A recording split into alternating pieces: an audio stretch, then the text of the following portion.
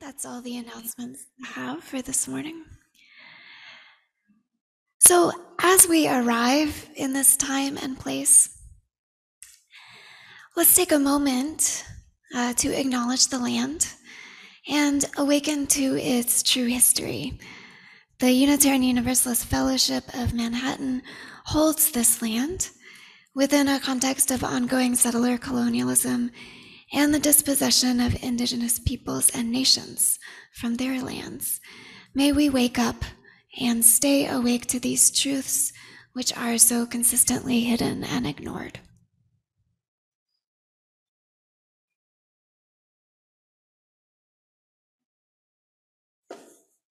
It is now time to light the chalice.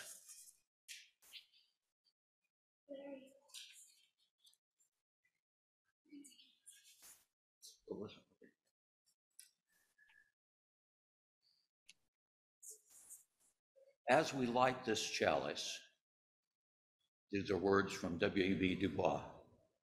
As we light this chalice, the prayer of our souls is for persistence, not for the one good deed or single thought, but deed on deed and thought on thought, until day calling unto day shall make a life worth living. May it be so. It's time for the story for all ages. So if children would come up here and assemble on the stage, we've got some things to do.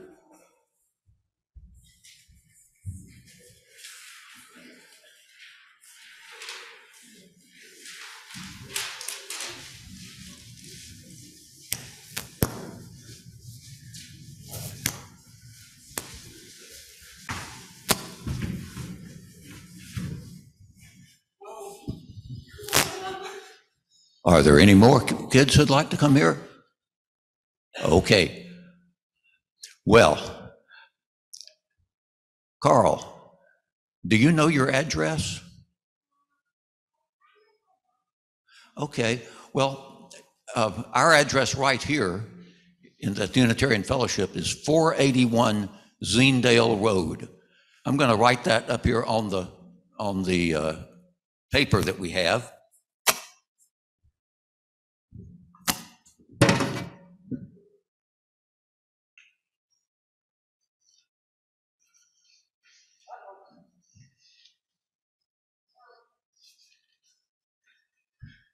Oh, I was getting that paper.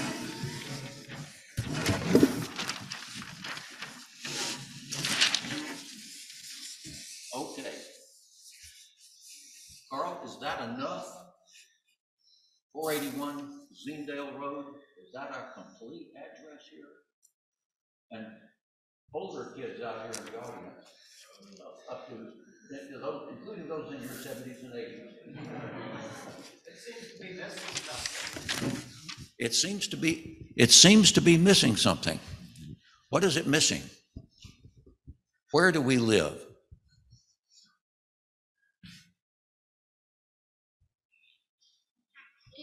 Manhattan.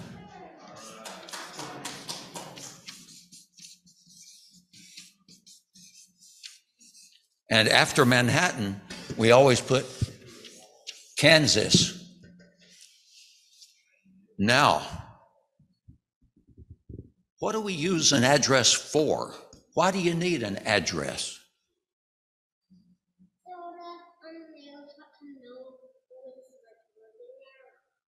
So the mail carrier can know this? Yeah, that's right. And so your friends can know too where to go. But now, the mail carrier, though, might not be from around here and might say, where is this KS? Do you know where KS is on the globe? That's the starter. Yeah. And over here. I think it's the one with the sunflower on it, like. Oh yeah. Now this globe probably doesn't have our own sunflower on it, but somewhere around here there should be a little KS, and your eyes are sharper than mine. It's going to be right around here.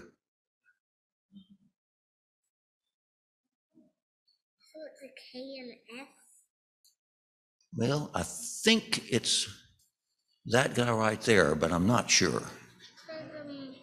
None of those people are K's or F's. Well, okay.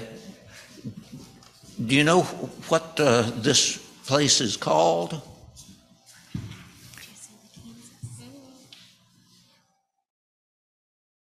What do you call this place on the globe? Kansas. Kansas is right there. And if the mail carrier said, okay, so I'm supposed to go to Kansas, should I go to Africa? No. Should I go to Australia? No. Where should I go? Manhattan. Yeah, well, but there might be a Manhattan in Africa too. Oh, the United States of America. Yeah, that's pretty good. That's pretty good.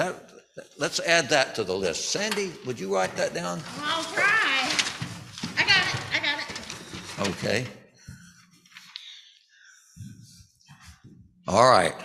We're getting a pretty good address here. But you might run out of paper. I might, but you know what? I got more. Sandy is not going to run out of paper. I promise you that. State. Yeah, thank you. Should we go one way? Sure.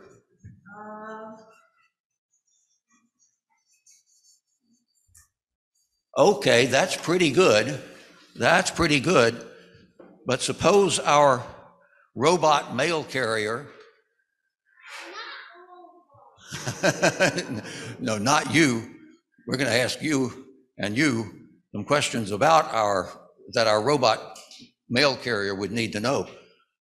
So is this United States of America on Mars? Is it on Jupiter? Doug, would you give me a slide of the solar system, please?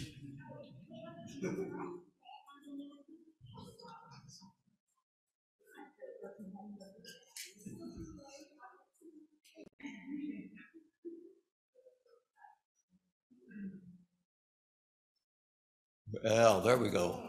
So there's Mercury, and there's Venus. That's Earth, that's right. So we need to add to our address here, United States of America, Earth, the third planet from the sun in our solar system. You know what we call? That's right. The sun. Yeah, the sun is a star. One of the dwarf planets is called Maki. That's a dwarf planet too. That's right. Lots of planets out there. In fact, that's the good part of the problem now, because where is the solar system? There's a picture of the solar system. Doug, would you send me the slide of the Milky Way?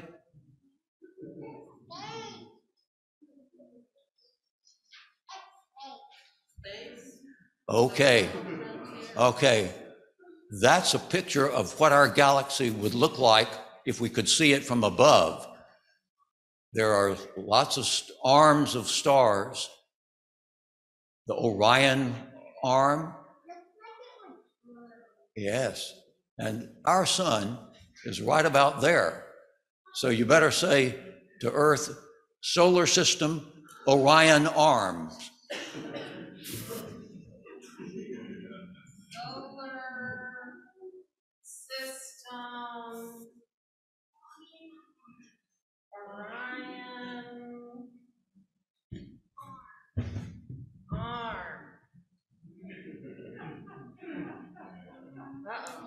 Now, this would all be very good if our robot mail carrier came from our part of the universe. But in fact, we could, we're running to the end here. So Orion arm, just say, Doug, would you give me the slide of the universe? Now, Carl, there, and all of you young folks out there, These dots are not stars. These dots are galaxies, much like ours. Well, that's a star right there. Some of them are dusty galaxies and look red. Some of them have lots of young stars in them and look blue. Some of them are big because they're close to us, closer to us. Some of them are small because they're far away. Some of them are very small because they're very far away. This is our address. This is where we are. And we, you and me, your folks, and everybody out here, we are all part of this universe. Our teeth have calcium atoms in them that were made in stars. Our bones, our blood has iron in it that was made in stars. We are part of the universe. And here's a story now about how our part, how the universe we can see came to be. So, I'm not sure. Oh, that one. Yeah, you're right. That is the storybook I want to use. Okay. It's called The Everything Seed.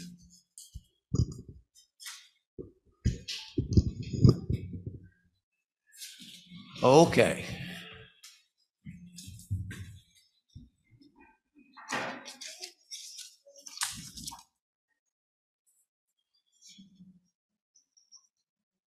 Have you ever watched a seed grow?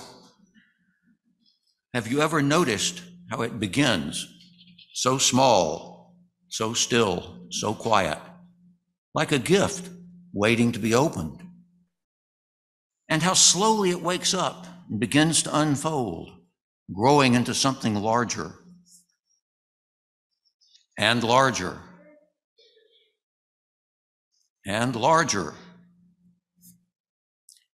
If you have watched this before, then you know that whatever comes from a seed usually ends up looking very little like the seed it came from, which is also true of the very first seed.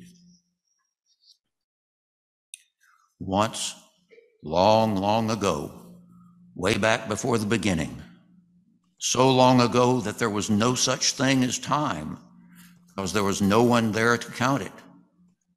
Everywhere was a huge, deep, mysterious place, like something waiting to happen. There were no stars, no sun or moon.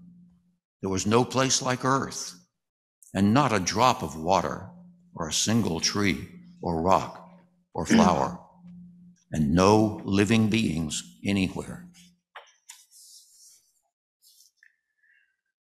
But in that deep waiting space was hidden the tiniest point of something no bigger than a seed.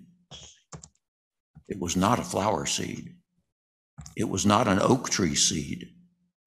It was not a seed of corn, although all those things were included in the seed. You might call it an everything seed, because that is what it became.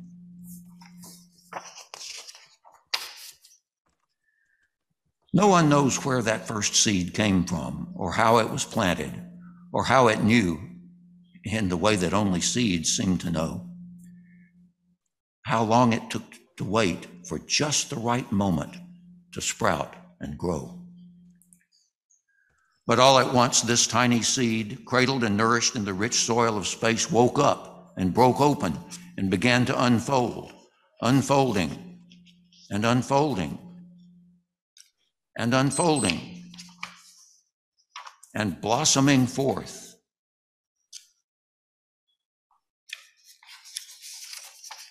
Blossoming forth into an enormous blazing ball of bright light,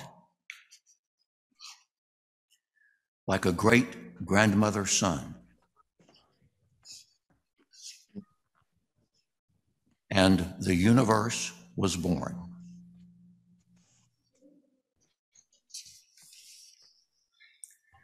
Out fluttered the galaxies like storm of snowflakes, swirling and gathering into the brightest, most blindingly beautiful clouds of stars.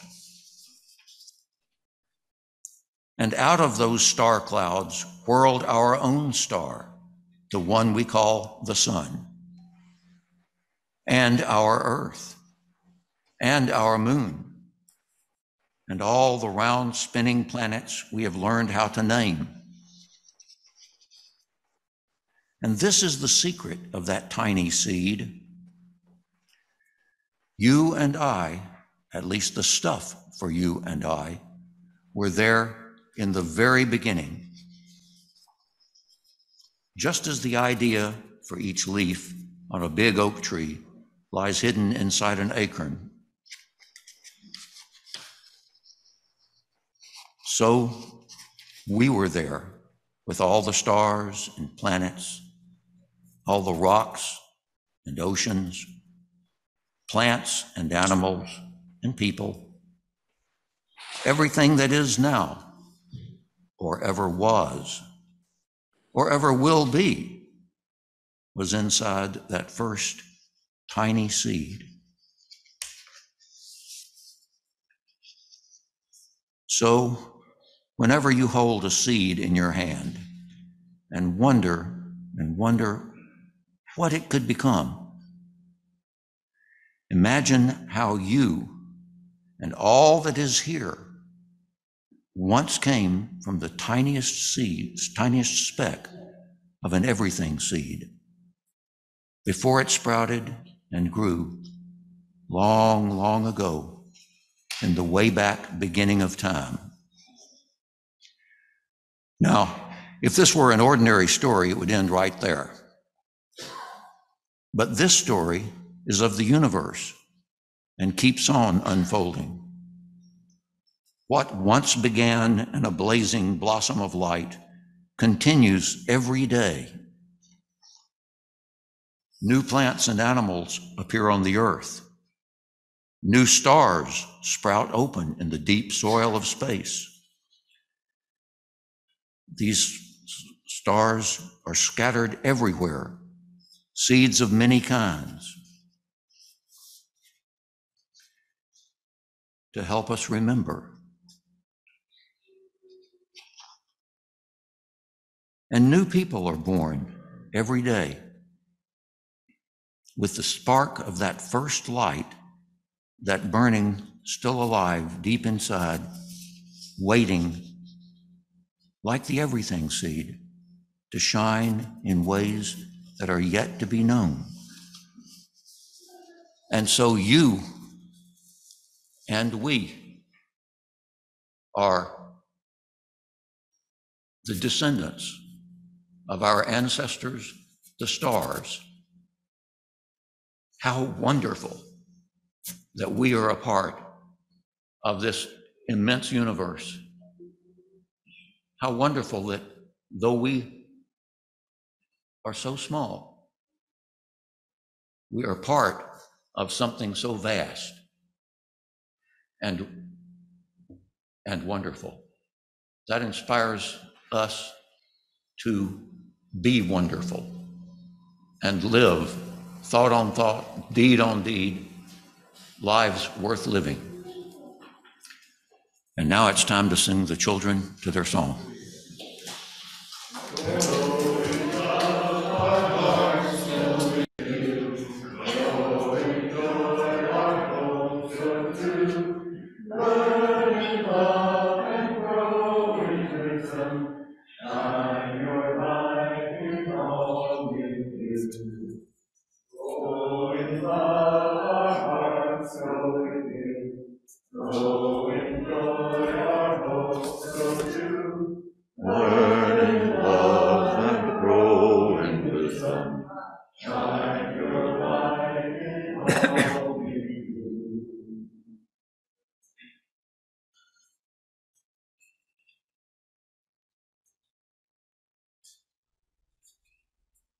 Choir.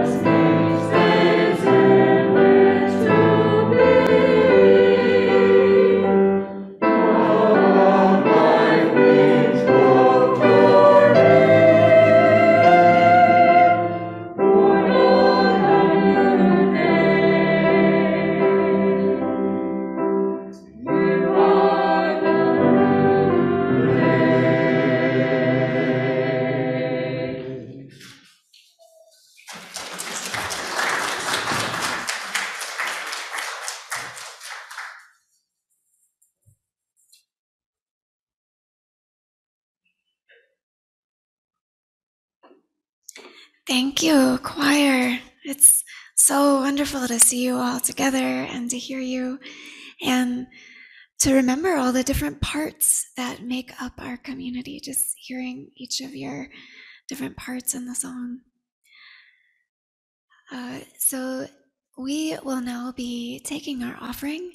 I think this is a nice moment also to remember that we are in the midst of our stewardship campaign. We're finishing up soon. You should, in the next week or so, be receiving something in the mail. If you remember, reminding you of the opportunity to contribute financially and also to reflect on the gifts of time and talent you might offer to the community. So that is coming. Here on our Sunday morning offering, we share it with a local organization.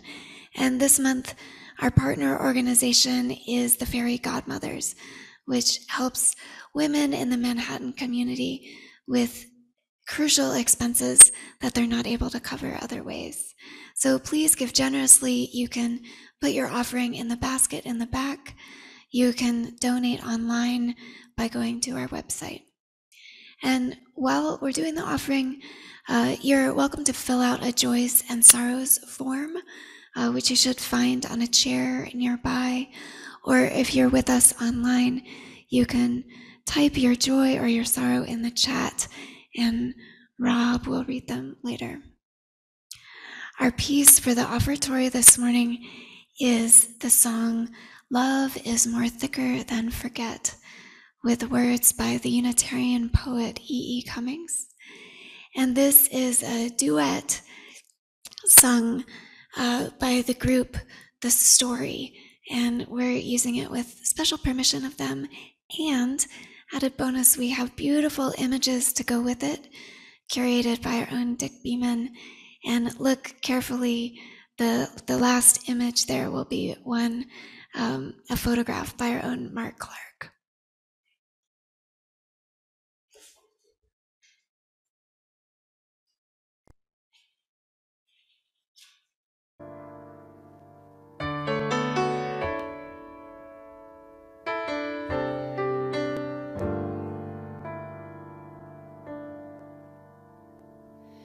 Love is more thicker than forget,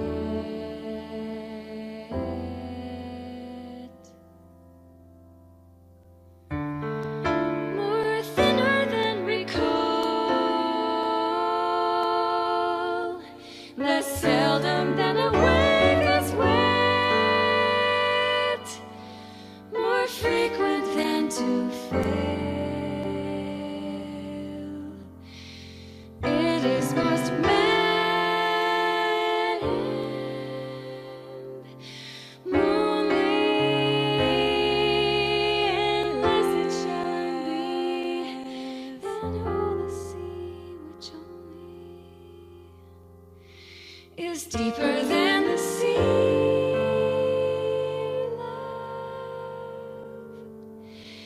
Love is a race less than to win, less never than alive,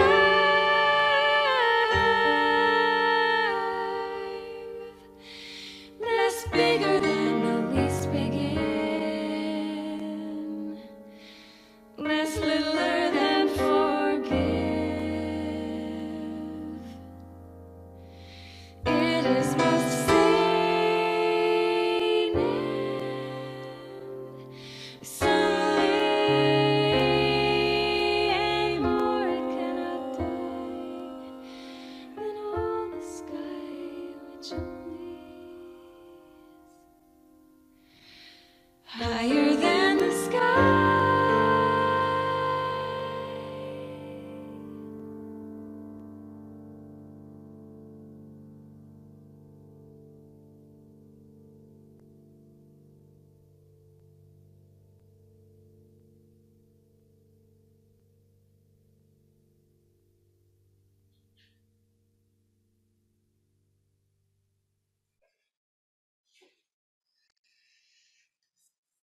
Amen. Are there any joys or sorrows this morning from you all gathered here? Don't see any. How about on Zoom? Did any come? Oh, here's one coming. Thank you.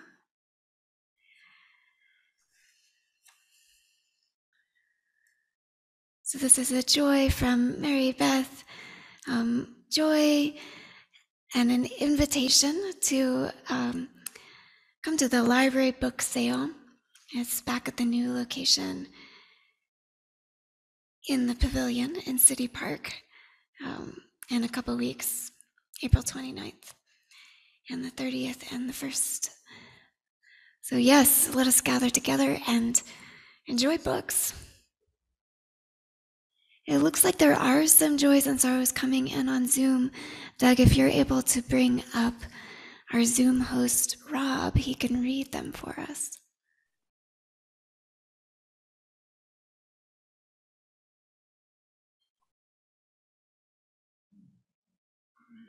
Yeah, so Lynn and Lauren say... Oh, and Rob, we can't hear you just yet. Hold on a moment.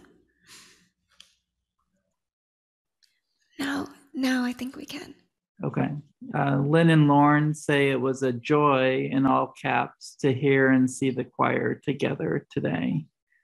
And that was the only joy we had this morning. I think I saw one on the screen here pop up from Judy. That was well, that seemed like a sorrow, but she says, my granddaughter was involved in a car accident last night. No one was injured. We are all very thankful. Oh, a joy.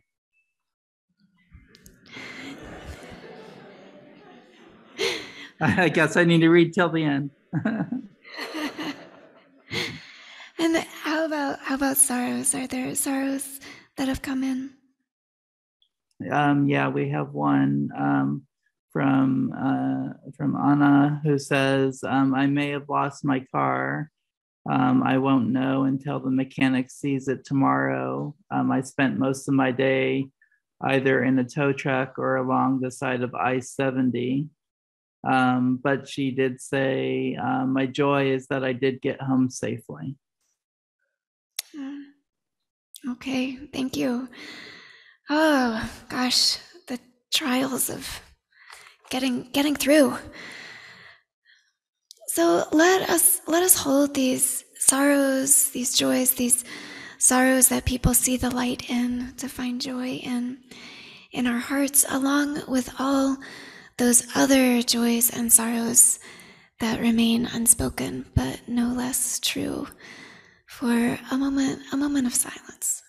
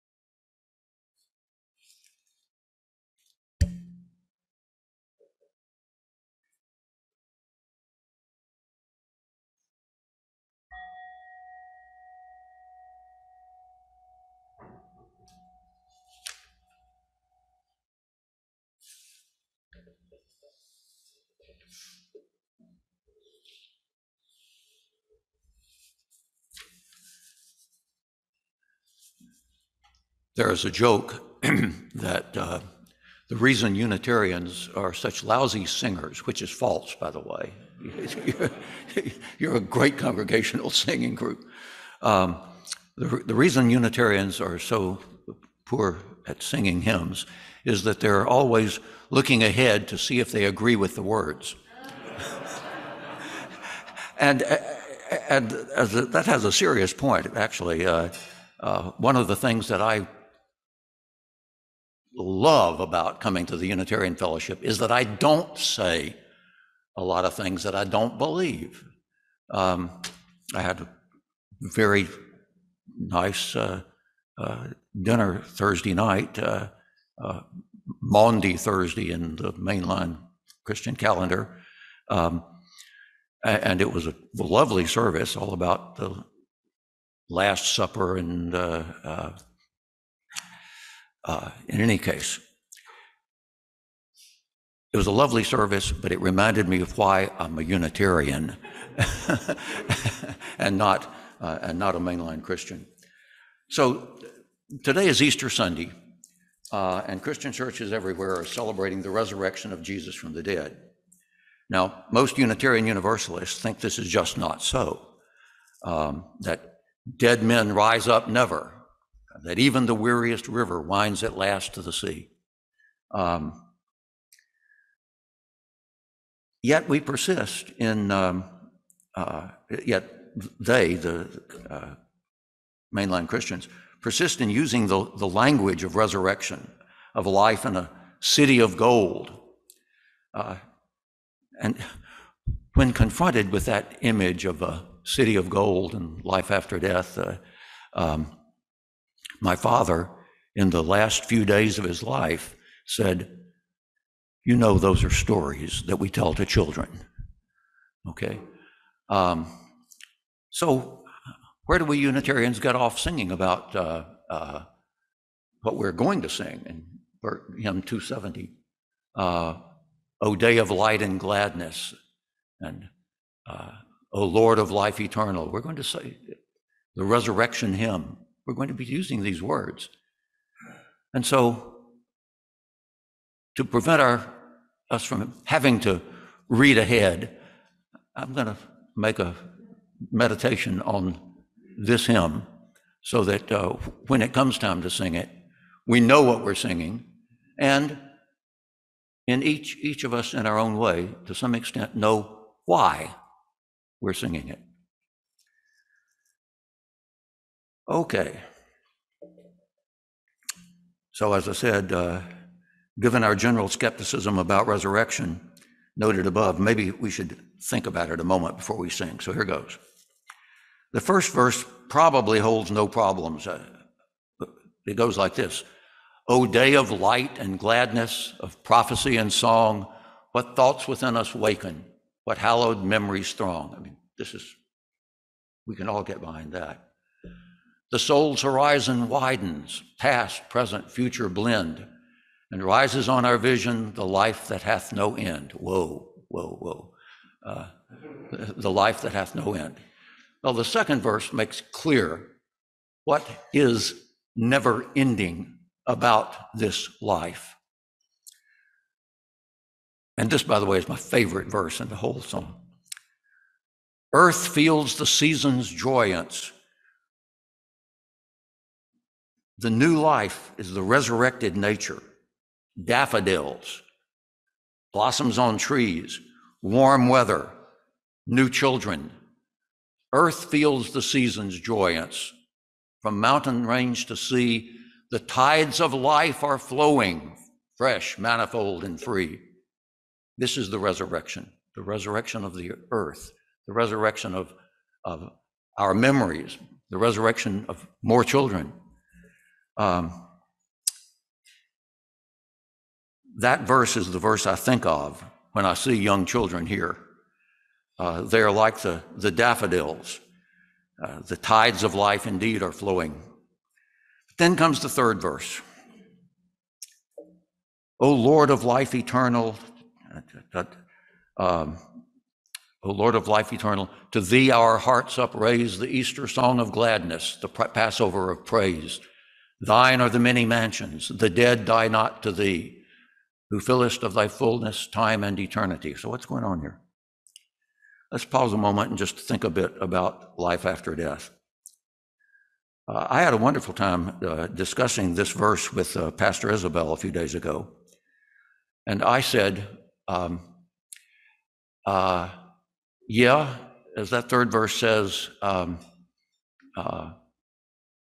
the dead die not to thee. The dead live on in memory. But I said, that's a very attenuated type of living.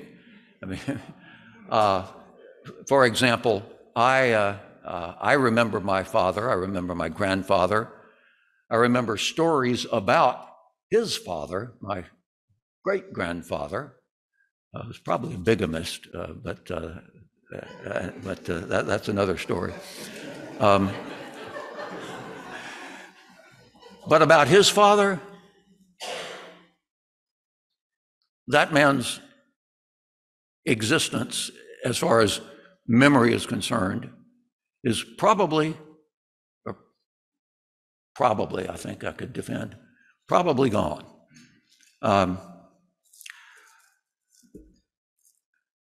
But then, so I said to Isabel, so that is a sort of life after death, and a good sort too, as far as it goes, but it's hardly eternal. But Isabel spoke up and pointed out that although I don't remember them, my ancestors molded me. My grandfather was a sharecropper, barely supporting him, a teenage sharecropper, barely supporting himself and his mother when he got a chance to go to college. That changed the whole trajectory of the Weaver clan from sharecropping to a university professorship, retired now. And each of those people And so Isabel then said, and so you, Larry, affect other people, and they affect other people, and so it grows. And the world is different because the way the people who were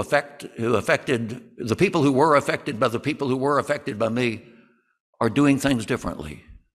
Okay, the world is different, and so unknown to anyone alive 500 years in the future, my ancestors and I live on.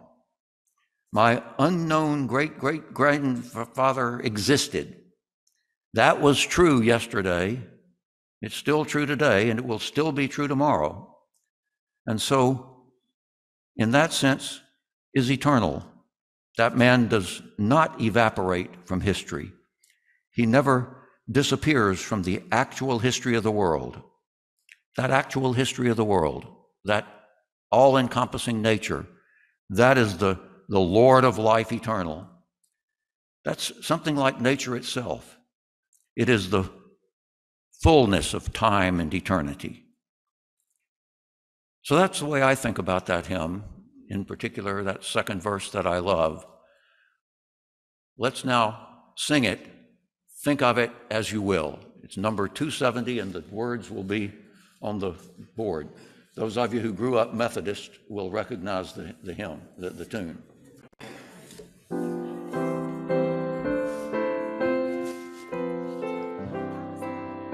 Thank you. O day of light and gladness, of prophecy and song, what thoughts within us waken, what hallowed memories strong.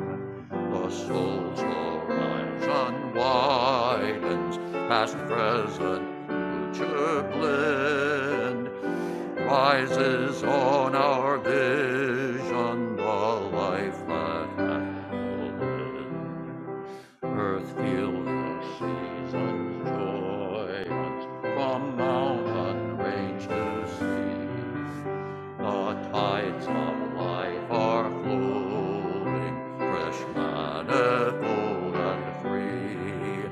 In valley and on upland, by forest pathway dim, all nature lifts in chorus the resurrection hymn.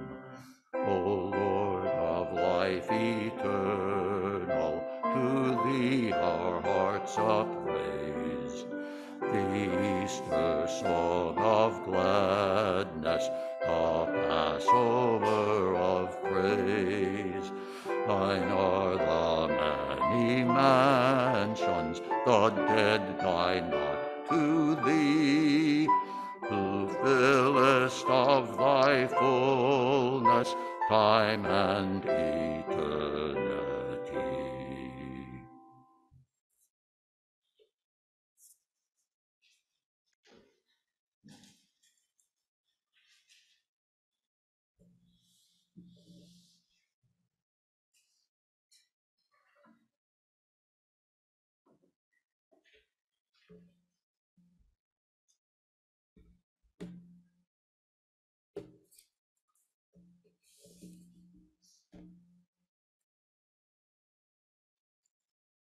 Thank you so much, Larry.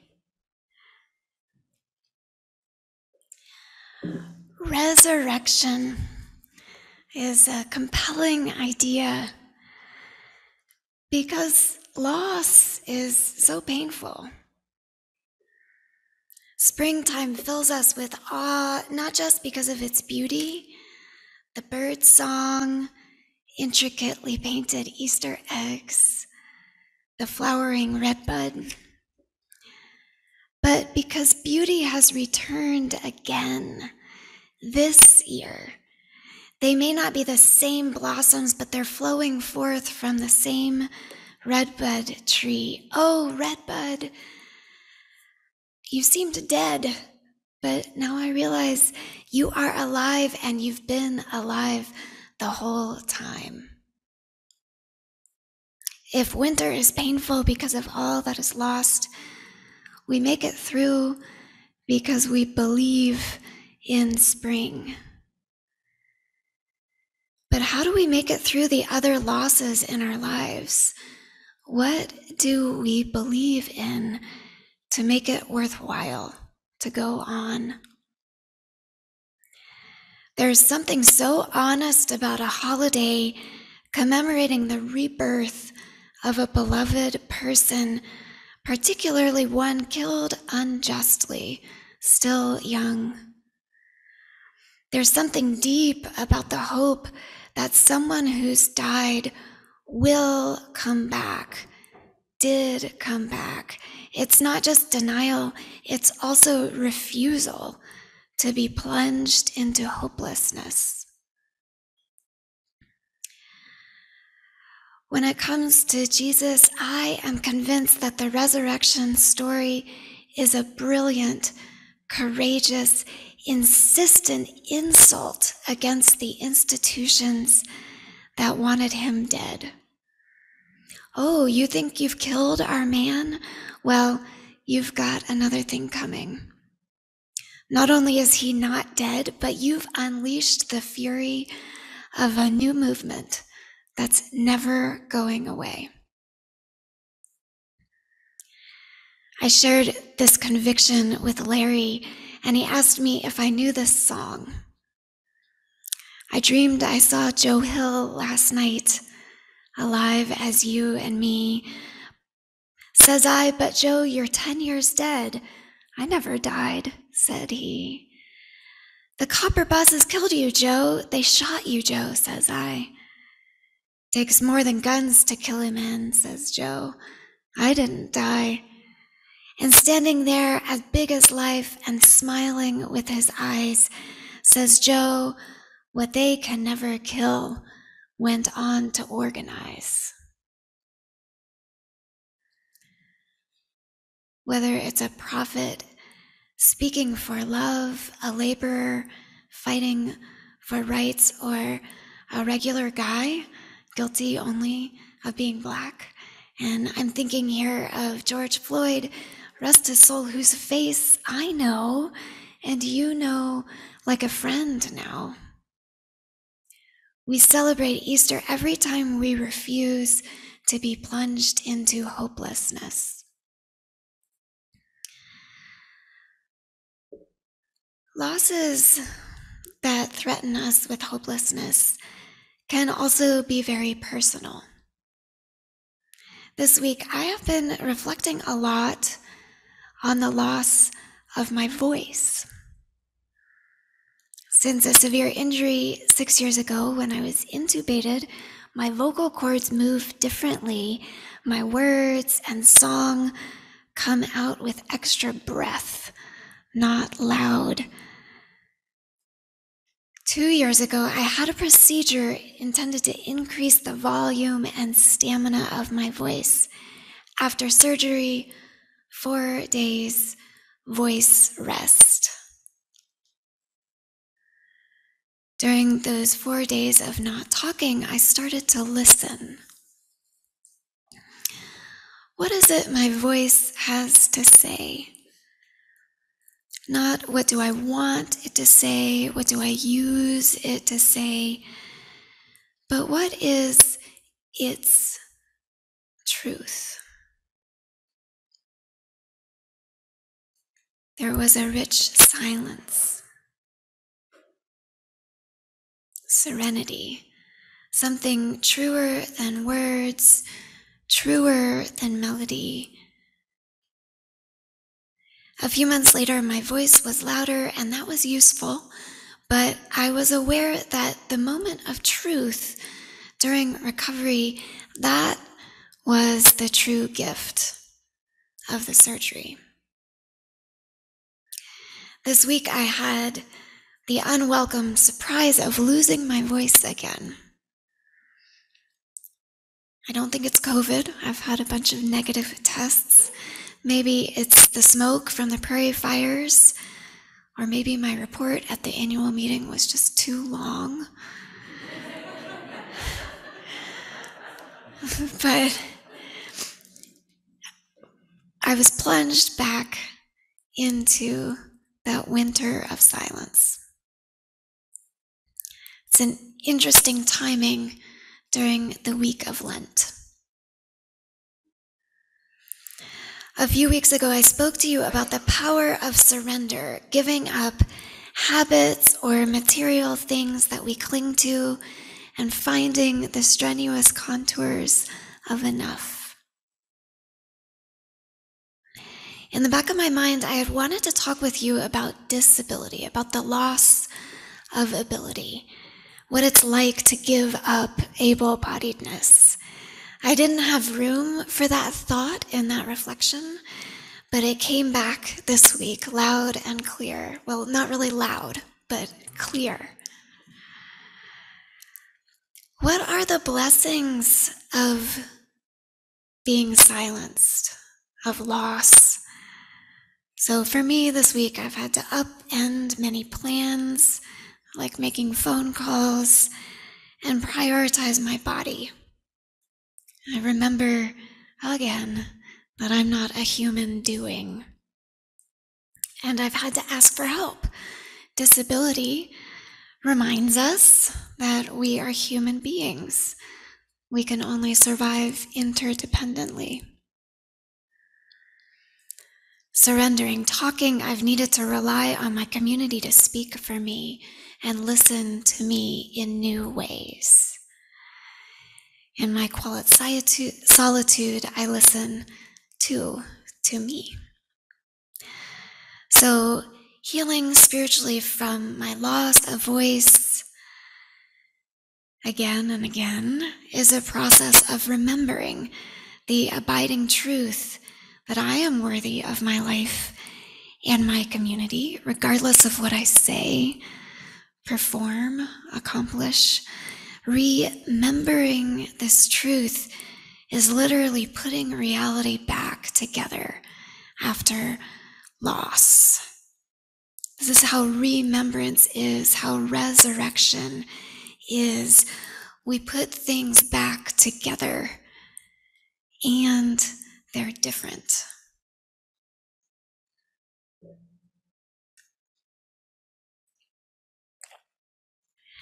So I was talking with a friend during my first night in silence this week. He's not religious, not spiritual, but I asked him if he understands or if he experiences awe or wonder.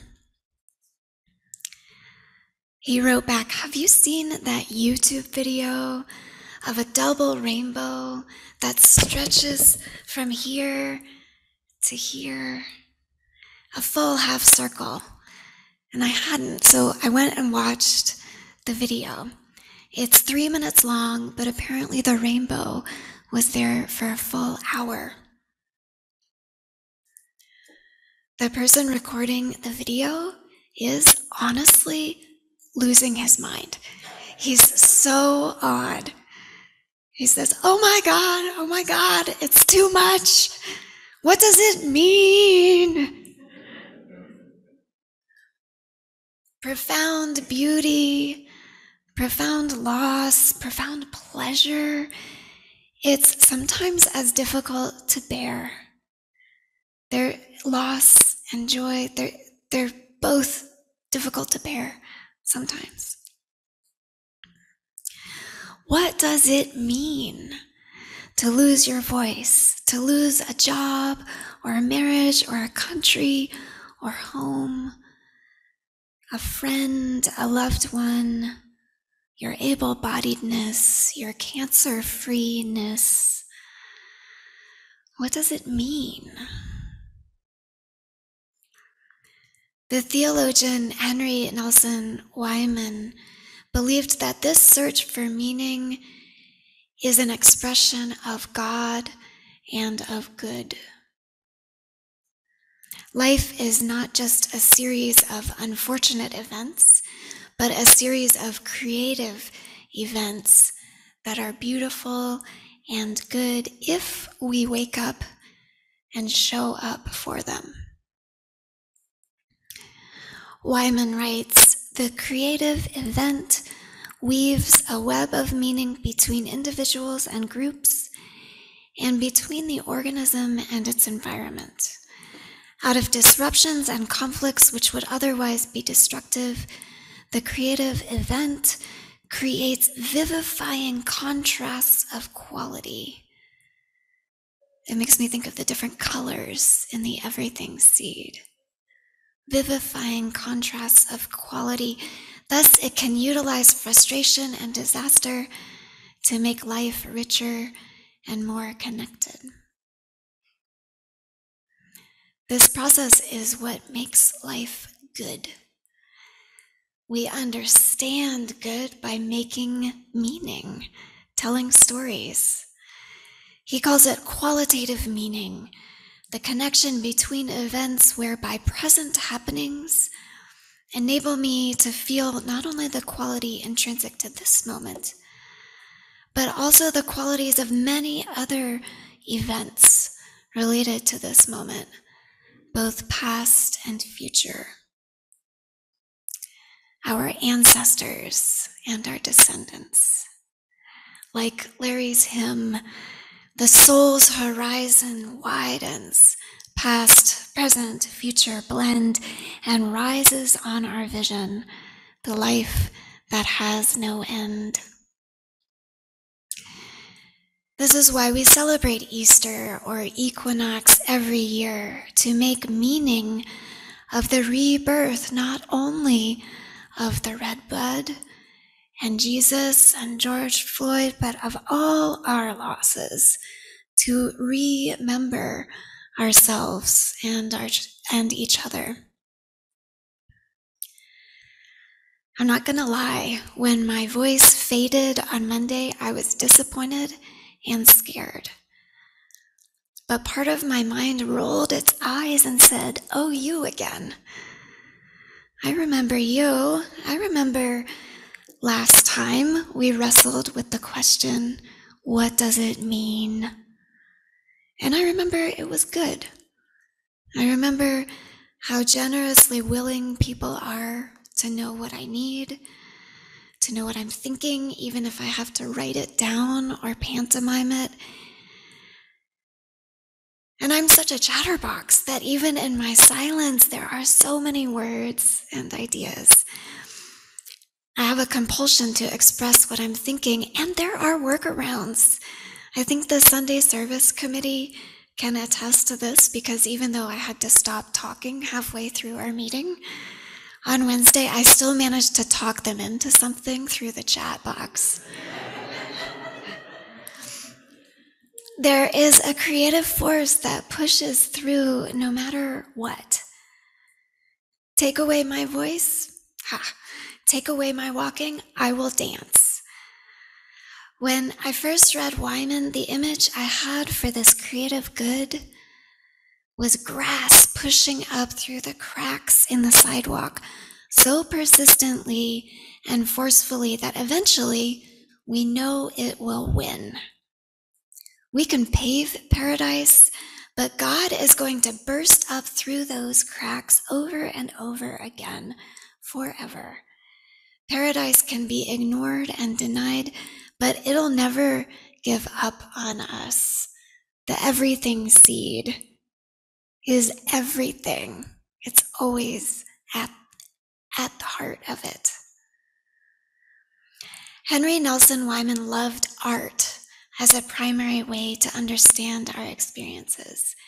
And so I wonder if he knew the Unitarian poet E.E. Cummings, because I see the same kind of God in both of their writings, even though their styles are completely different.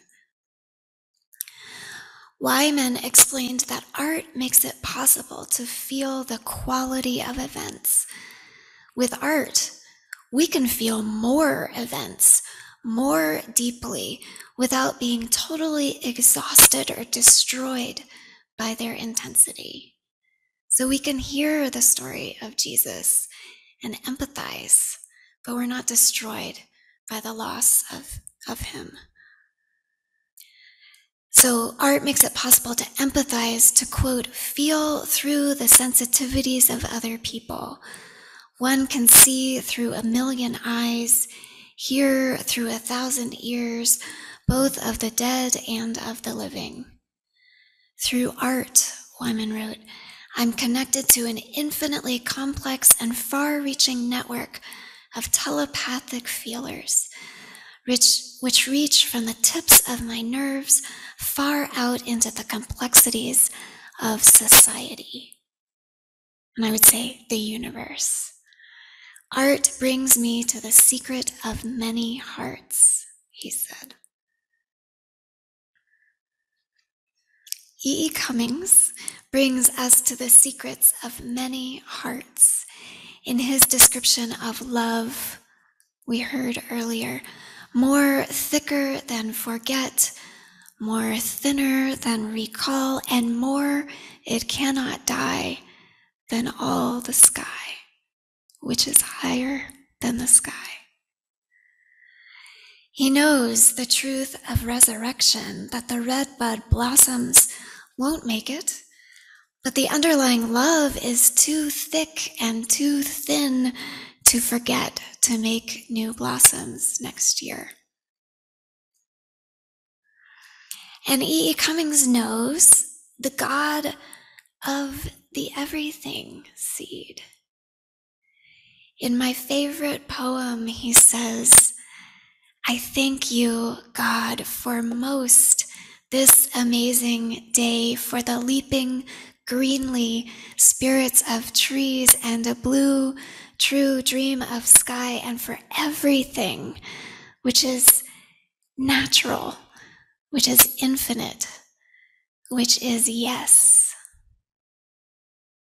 And he goes on, and I really should stop because it's copyrighted material and we don't have permission to use it on YouTube, but it just keeps pushing up through the cement of intellectual property rights. He goes on, I who have died am alive again today, and this is the sun's birthday. Get it? We die, the sun dies, but it comes back.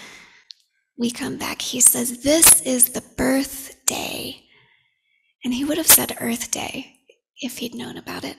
This is the birthday of life and love and wings and of the gay, great, happening, illimitably everything. There are so many threats to our planet, and there is so much death of species, ecologies, people, languages, and it's not okay. But the earth is not voiceless, no matter how many songbirds die. She will always find new ways to say her truth. When will we stop using her to say things and listen to what she has to say? And so, like our Christian friends who use the energy of Easter to nourish their resolve, to organize, to stop the crucifixion of more brown men, let us join them and let us use the energy of Earth Day to nourish our resolve to organize, to stop the crucifixion of our planet. To stay strong enough to show up, we have to have hope. We have to have art. We have to have each other. We have to have joy. And we have to have song. So please rise in body, spirit, and song, however you sing. We'll now join together in hymn 61. Lo, the earth wakes again.